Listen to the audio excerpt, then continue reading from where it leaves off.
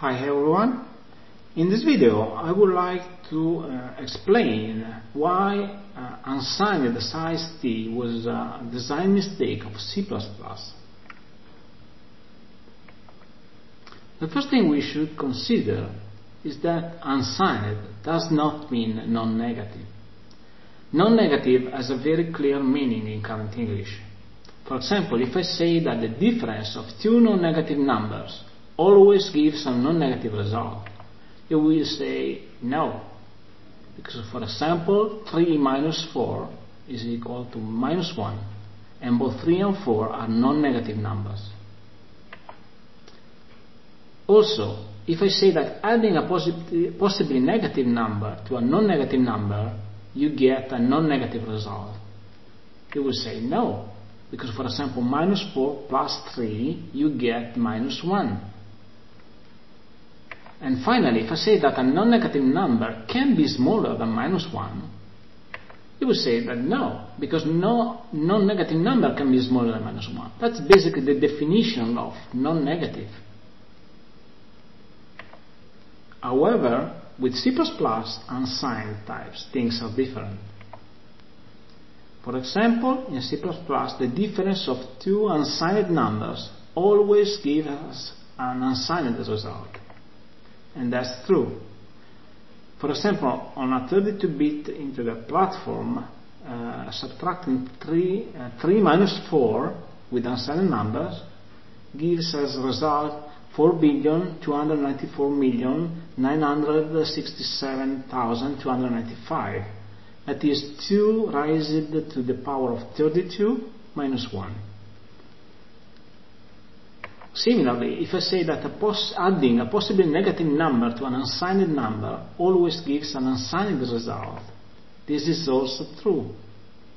And on C++, minus 4 plus 3, where 3 is an unsigned number, gives back the same 4 billion something result. And finally, if I say that an unsigned can be smaller than minus 1, this is true, because for example 4 is less than minus 1. Actually, most of unsigned are less than minus 1.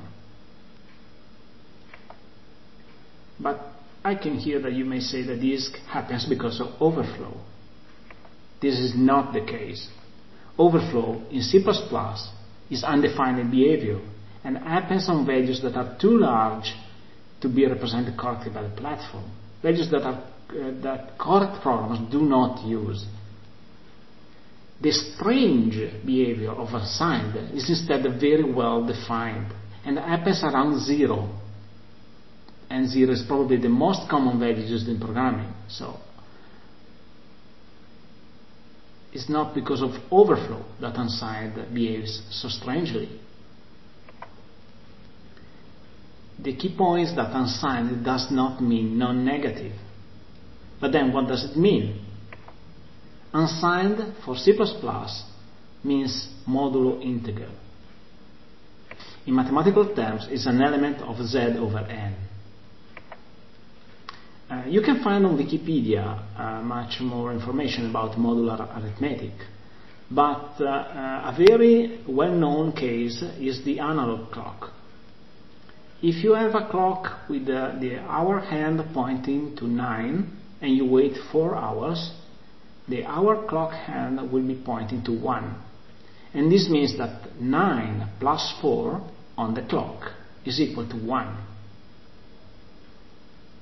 For a C++ compiler, an unsigned character, if the platform, on that platform the character is 8-bit, is exactly like a clock with 256 marks. And for example, if you add 30 to the value 240, you end up with the result 14. A signed character instead, on the same platform with 8-bit per character, will represent values from minus 128 to plus 127. It's a portion of the integer lines of numbers. And if you do a computation using signed characters that get past the 100 plus 127, or on the right or on the left get less than 128, minus 128, you get an undefined behavior. So maybe you get a wraparound. This happens, for example, on common x86 platform, but is not guaranteed by the standard. So you cannot rely on what happens when you enter the overflow area. Please note the unsigned chart. The feature of unsigned is that there is no undefined behavior. There is no overflow. Everything is defined. Here instead we have an area that is dangerous, but is far away from zero.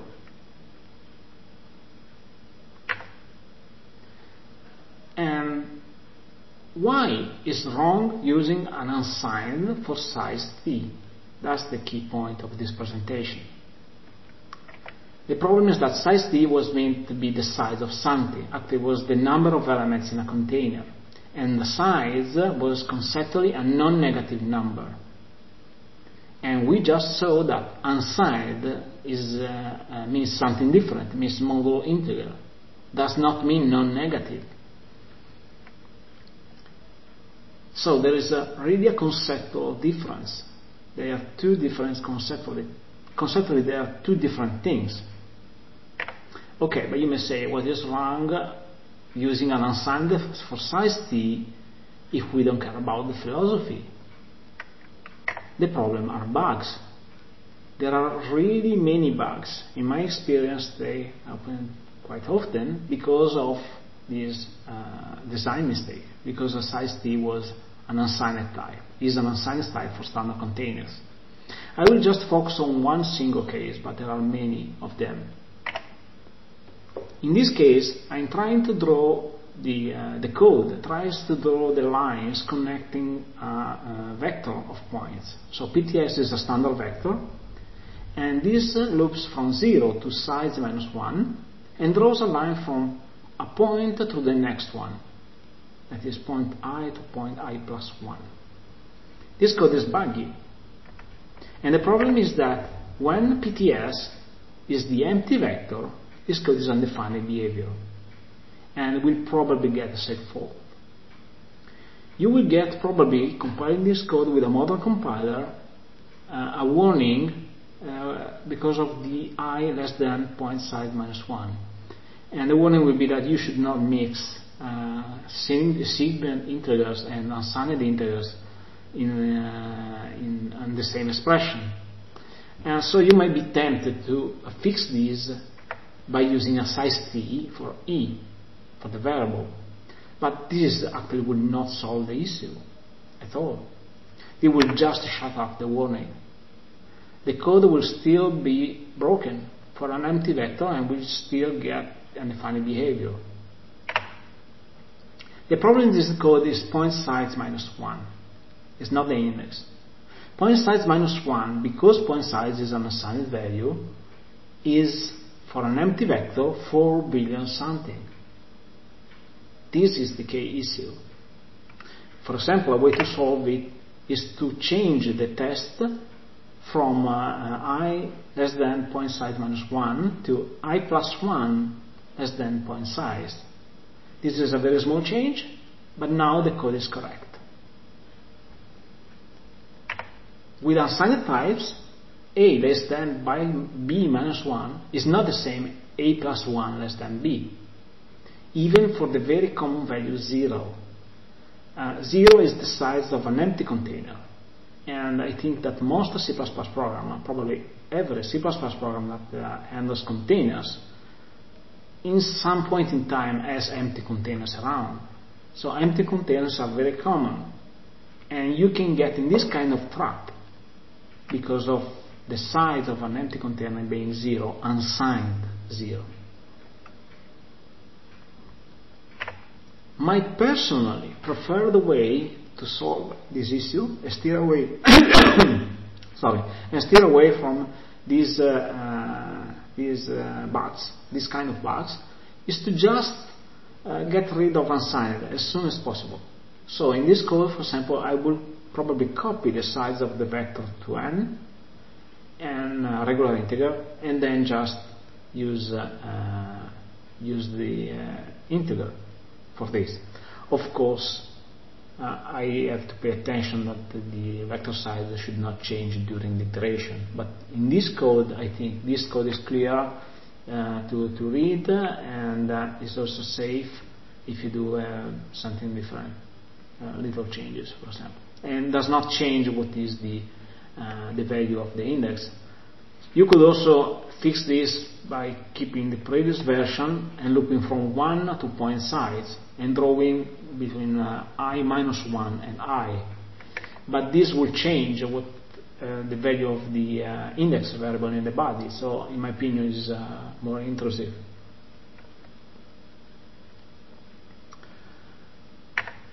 But if unsigned types are not good for size, what are they good for? I think there are two use cases. The first one, if you actually need the modular arithmetic.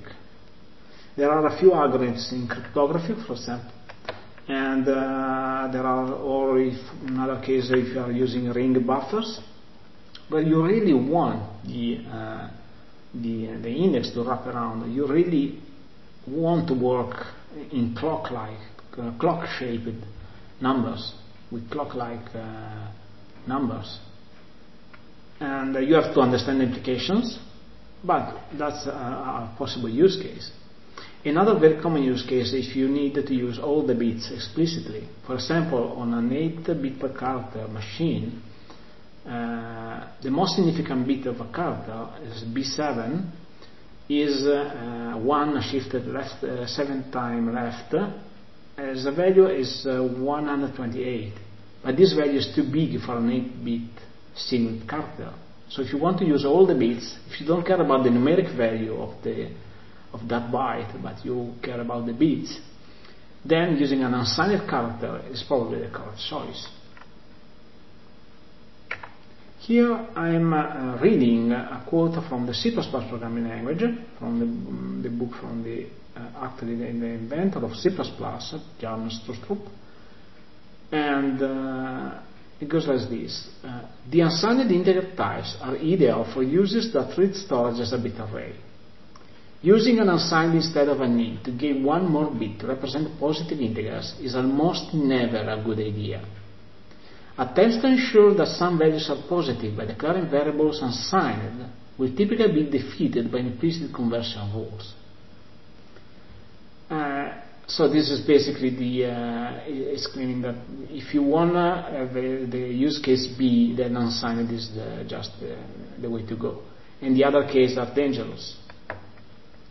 And there are similar opinions by other very famous C++ authors, and but you should not, in my opinion, rely just on those words. You should try to think what are the problems of unsigned. And in my opinion, if you really think on the issue, and more importantly, if you build some experience writing, and even more importantly, debugging code written by others, you will come to the same conclusion, that using an unsigned for storing positive, that is non-negative integers, is never a good idea, because unsigned does not mean non-negative, it's something different. And I think you will get to the same conclusion. Using an unsigned type for size t for the standard containers was a design mistake. The price that was paid, that is wrong semantic, was too high for the little gain. It's one extra bit. This is my opinion. Someone may think that back then was the correct choice. I don't think that even back then was the correct choice.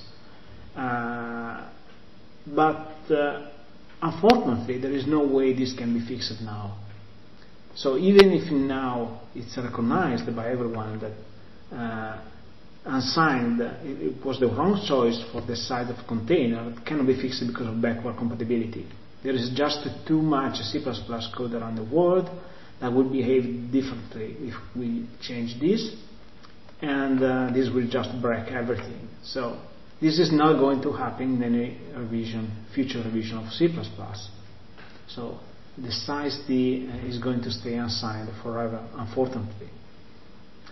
What can be done is avoid repeating the same mistake in the future. So in your code, when you design new classes or new API, please don't be fooled by the name into thinking that unsigned means non-negative.